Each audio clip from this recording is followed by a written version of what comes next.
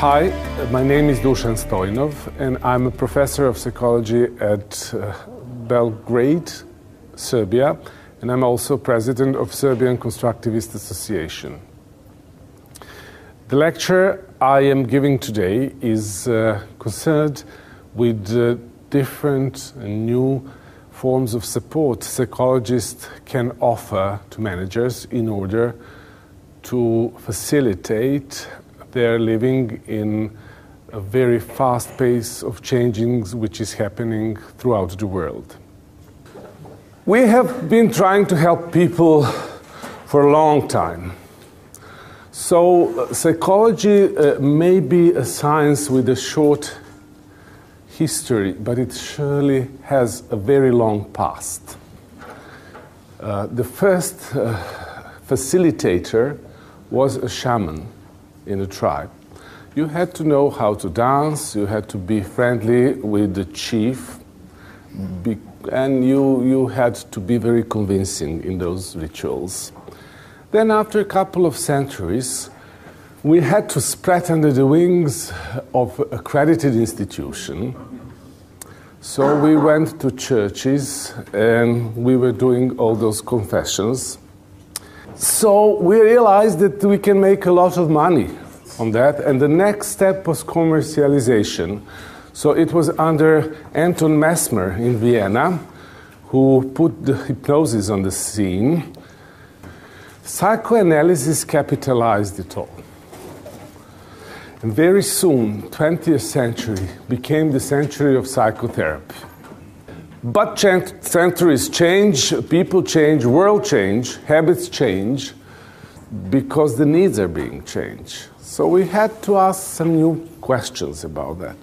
Reasons for this psychological support were described in a prophetic article written by George Kelly, father of constructivist psychology, which was called Ontological Acceleration. With this idea of ontological acceleration, he was trying to say we cannot expect our society and our social institutions to be the same.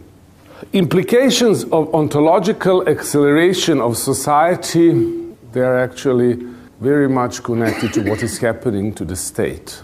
One of the main implications of this is the loss of the staple state. Fast capitalism, volatile economy, many people unemployed, many jobs being changed, many professions disappearing, many skillful people becoming obsolete. And professional survival calls for a highly accelerated tempo of intensive changing in your skills, in your knowledge, which is called lifelong learning. Anyway, learning becomes a technology for shaping human selves into a more desired condition. And what is more desirable and desired today than to be entrepreneurial, flexible, and innovative? So there are a lot of anxieties connected with the change. Unfortunately, those changes are not simple because they frequently resemble the state of these comprehensive societal transitions, like the ones we had in Eastern Europe. The idea was how to support managers in holding up their professional competencies with relevant psychological knowledge and skills. So we cannot contribute to your knowledge of economy, we cannot contribute to your knowledge of finances, but we thought, okay, styles in leadership, the way you manage people, the way you build your teams, we can help you enhance your creativity, we can help you to become more flexible and mobile, and perhaps do something about those little quarrels happening in your department. And all of a sudden, a lot of practices of psychological support were there on the market. But the practice with the largest integrative potential and the most flexible adaptation capability towards needs of manager, by and large, seems to be coaching. So coaching is becoming more and more present form of psychological support. But in order to help people coach, in order to facilitate the change, psychology had to be transformed. And my aim and my task in this lecture is to try to show you what are the directions of this turn in psychology: positivity, relationalism, transformativity, fragmentation, and performativity.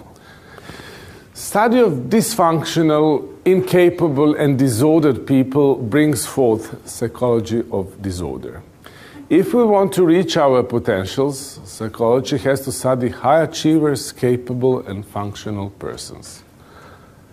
I think it was Abraham Maslow who once said, if you want to study disordered people, you get disordered psychology.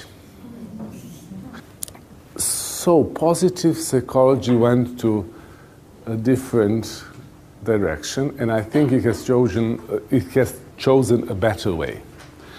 It searches for potentials and capacities. It identifies behaviors that are functional and that can still be upgraded. It aims at positive indicators like happiness and welfare by assessing strengths, by balancing immediate personal needs and developing more resilient psychological immune system. We are deeply immersed in the network of relationships. And only when we are ostracized or being lost in a jungle, then we realize how important our relationships are and how much we depend upon other people. So community and sociality are basic principles of networking. And our psyche is not a question of mental interior, but a state of distribution in between people. We had to displace our mentality from a very narrow space between the ears to a much wider and comfortable space between people. Next principle is transformativity.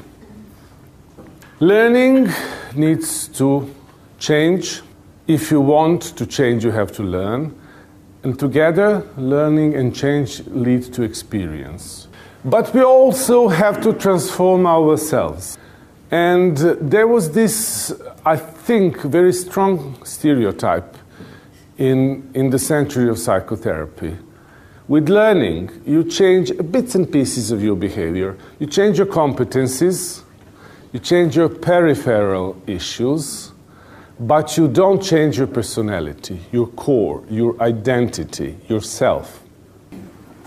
But even if we can change to the worse, this is a good thing because it tells us that we can change to the better. Through time, psychology had to transform itself as well. The most stable and consistent and universal process in psychology is change. And change is the basic principle of human development, which leads us to fragmentation, which is something new. So accelerated globalization has brought for more choices person has to make than ever before. And one of the ways to get out of this problem is to realize that we are far more fragmented than we actually believed before. So although we are a whole, our personality is made of very many sub-personalities which are reasonably fragmented from each other.